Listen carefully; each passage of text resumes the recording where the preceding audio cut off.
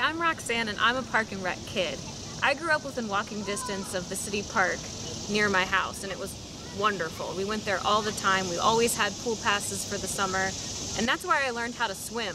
I just was jealous that all of my friends were swimming in the deep end and I decided, I can figure it out, and jumped right in, and sure enough, I learned how to swim. So I challenge you to get out to your parks and recreation and find out what you're going to discover about yourself and the skills you didn't even know you had.